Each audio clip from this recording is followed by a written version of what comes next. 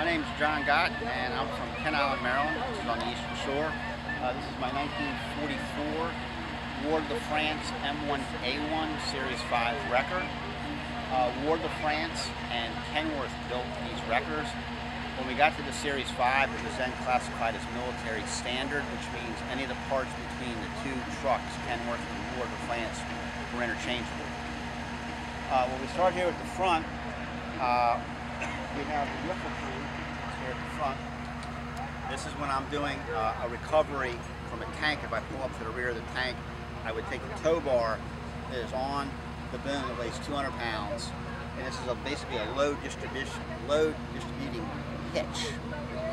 We have our front winch here, which is basically for self-recovery if the wrecker gets stuck, or I can do some light recovery operations with the truck. You have two glad hands here, service and emergency air. What these are set up for is two purposes. One, if this truck has to get towed, the vehicle that is towing it, the operator can control the brakes on this truck.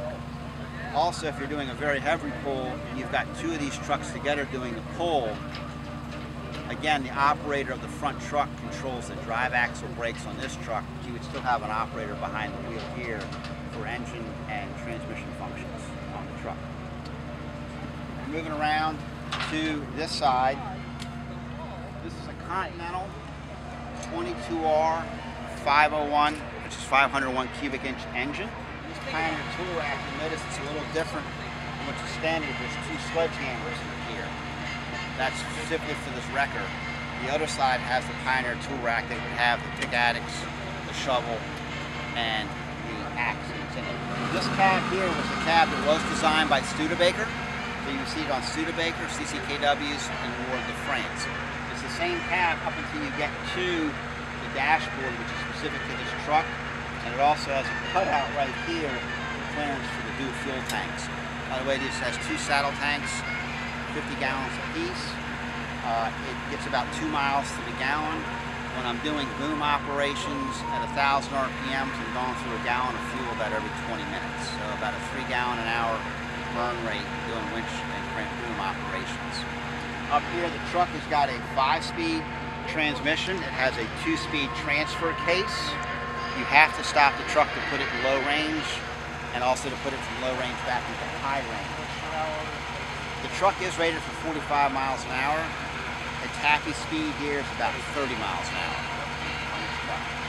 As we move back, one toolbox here, these are where the tire chains are in this toolbox. There's two snatch blocks that are stored here. We have to take the one out when we deploy the boom stabilizer jack. The function of this is so that the frame takes the load and not the suspension when we're doing a heavy lift. Moving up to here, there's two CO2 fire extinguishers over here. You notice there's one acetylene bottle and two oxygen bottles. The toolbox that's all the way at the top has all of the gas welding equipment in there, air hoses, and also emergency mantles. The small box you see to the left, that's a spare parts toolbox. I have a fan belt, light bulb, spark plug that's in there. The two anchors you see right below that is one of 4 ground anchors, and you'll see the black spikes behind that. Those are ground anchors that are deployed to the front off the front winch if I'm doing a rear recovery so that the truck does not get pulled backwards. Coming back here, you'll see the little lifting eye right above the tire. That's how you lower the tire. This tire weighs 250 pounds. You have the two work lights, they're 12 volts. They turn, they can go up and down.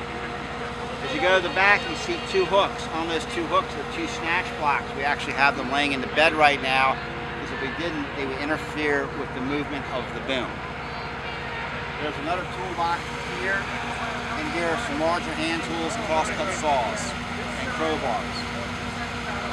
If you come down here, this is the storage of one of the 2 ground spades that are right here. They can be used in 2 different locations.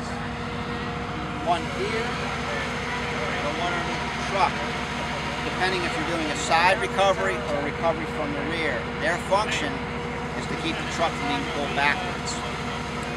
This anchor you see right here is for one of the boom jacks. The boom jacks can be deployed here for a heavy lift, or they can come straight down onto the ground, and there's cleats on the other side that can lift 20,000 pounds.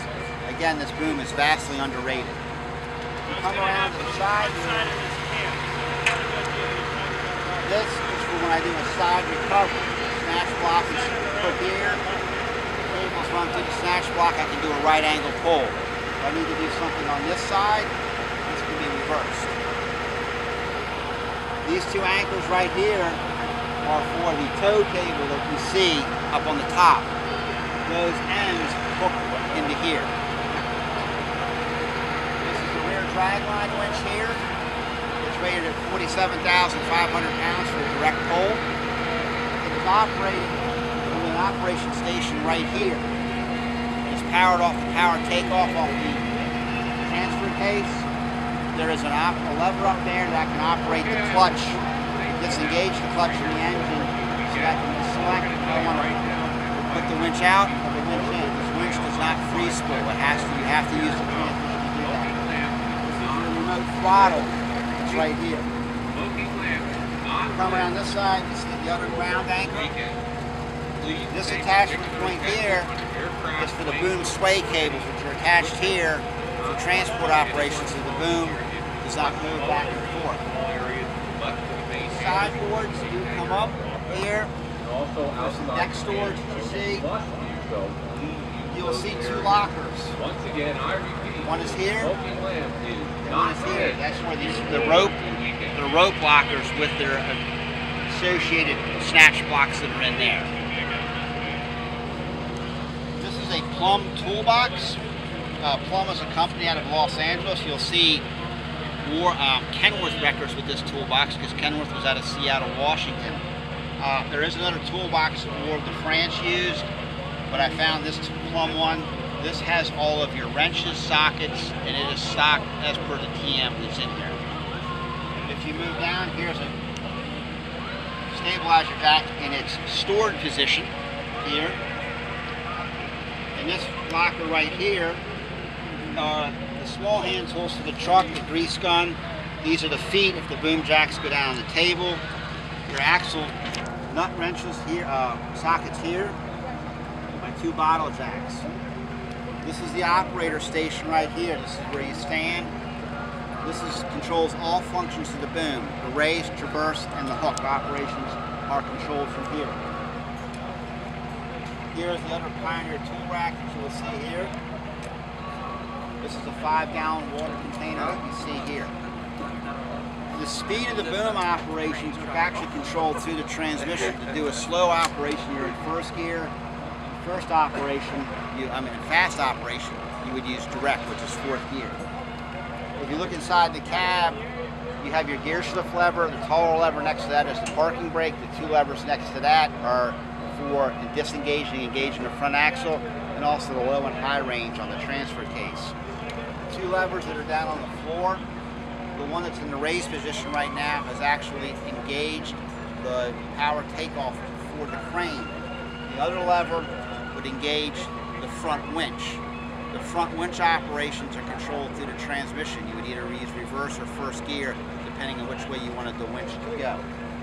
As we move down, this is a 5-gallon water can. This is the other side of the truck. This is a Ross steering box here, no power steering. We have our water pump.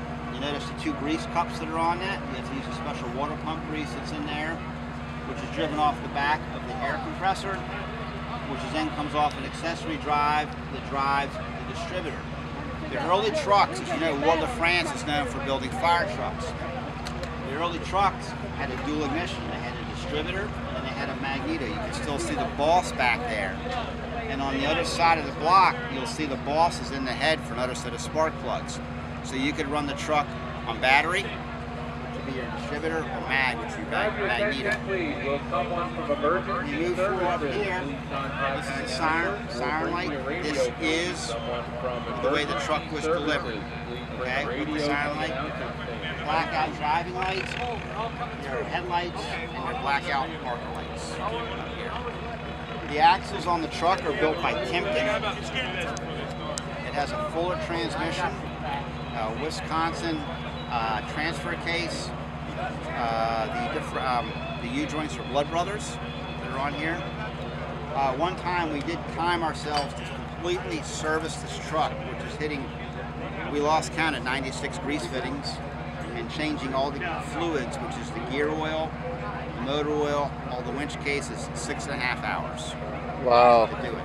How big are the tires? The tires are an 1120. This is a Goodyear European tread design. These are the tires that were on the truck when I got it. If I was going to put the correct NDT 1120s, which you can get, they are reproduced, they're about $850 a piece, multiplied out by 12. Okay? You can get an NDC tire, which has the rounded on it, which is a non-directional cross-country. Their reproduction price is in the $400 range, or I can keep these on here until I need to replace them.